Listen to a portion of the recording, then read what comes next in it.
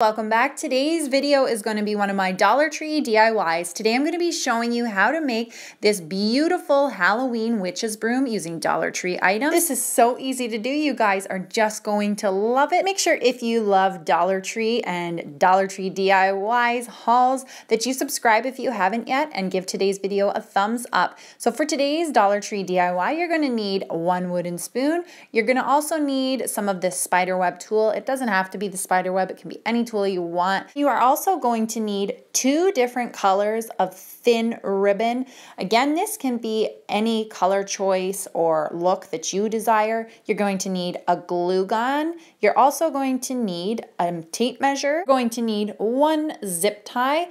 You're going to need a pair of scissors, and you are also going to need some black craft paint and a paintbrush. Most of these things you will likely have on hand already. I just wanted to let you guys know the tool that I'm working with here for this witch's broom is 6 inches wide, and I'm going to be cutting my tool into 10-inch pieces.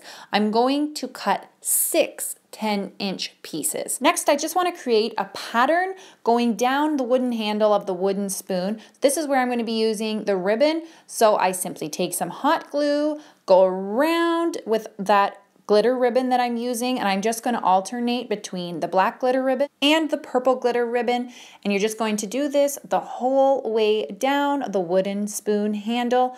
Be careful always. I remind people when you're using a hot glue gun burns hurt. Trust me, I know I've had a couple in my time of crafting. Now I'm just going to take a teeny tiny little dab of that black paint and paint the base, like the spoon part of the wooden spoon. This is just going to basically camouflage it underneath all of that tool. So now you want the sparkly webbing to be on the outside of your broomstick when you flip it over. So you're going to take the 6 pieces and just kind of gather them around the wooden spoon handle, and you're going to make sure that the spider webbing, like the sparkly part, is going down with the handle so that when you zip tie that like I just did here and flip it around, you're going to see the glittery sparkly spider webbing on the outside of your broomstick. And just go ahead and adjust your tool until you get it how you like the looks of it.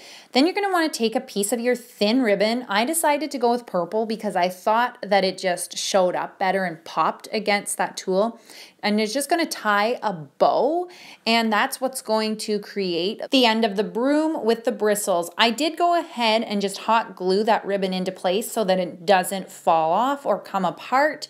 And just go ahead and adjust everything and work it until you're happy with the look of everything. Now I was finding that the tool was just a little bit too long, so I went ahead and trimmed a couple inches off, and it just finished it perfectly.